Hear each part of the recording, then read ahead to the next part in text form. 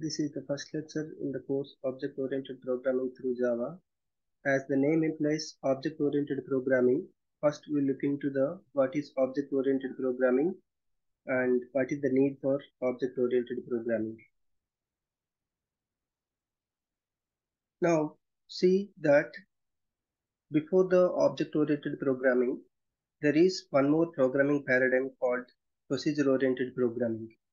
The question is, though we have the procedure-oriented programming language, then what is the need for object-oriented programming?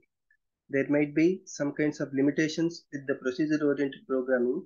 To overcome those limitations, we are going towards the object-oriented programming. See that these are the some of the limitations of the procedure-oriented programming. In procedure-oriented programming, the main emphasis is given to the procedure rather than the data. The procedure-oriented programming languages like C language, if you take any problem and if you are asked to solve that particular problem, there the main focus is dividing the problem into the number of subproblems. And that is called, each subproblem is called as a one small procedure. That means if we want to solve a particular problem, we are dividing the main problem into the number of subproblems. And there the focus is on the process, how we are solving that. There we are not bothering about the data. This is the one of the limitation. Another limitation is anybody can access the data to all the part of the data. There is no restriction on the data accessing. Everybody are having the access to the data. That is the one more limitation with the procedure-oriented programming languages. Another one is no reusability. Suppose I have written a program. After that, I would like to use the same program. There is no provision for reusability in the procedure-oriented programming languages. And it is following the top-down approach. Top-down approach, as I mentioned, it is the main problem is divided into the subproblems. Again, the subproblem is further divided into the number of subproblems. After that, once you get the solutions, all of them are combined together, and that is called as a top-down approach.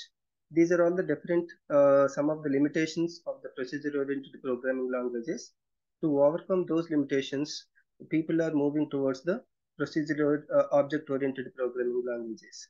And what are the limitations that we have in the previous programming paradigm, those were overcome in the object-oriented programming languages. Here, more the emphasis is given to the data.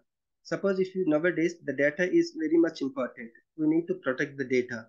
And such kinds of the data security is not available in the procedure-oriented programming, and that facility is provided in the object-oriented programming languages. One more thing is, whatever the data hiding facility is not there in the POP, and that is provided in the object-oriented programming with the concept called encapsulation. And the reusability concept also can be achieved by using the concept of inheritance. And it is following the bottom-up approach. Bottom-up approach means here each and everything is considered as an object. We are starting with the very basic element called as a object, and the objects with the similar behavior are grouped together and they are combined to the next level, and objects with the similar behavior again grouped together and they are forming into the next level. And here we are following the bottom-up approach. The reason why the object-oriented programming paradigm became very much popular is it will be used to model real-world situations. Generally, we'll be writing the programs for solving the particular problems, right? Here, mostly the problems are around us. That means in the real world. To solve the real world problems, if we are able to model the real world problems then we'll be using the object oriented programming languages. So that is the reason we are using the object oriented programming languages. The need for object oriented programming is this one. Thank you.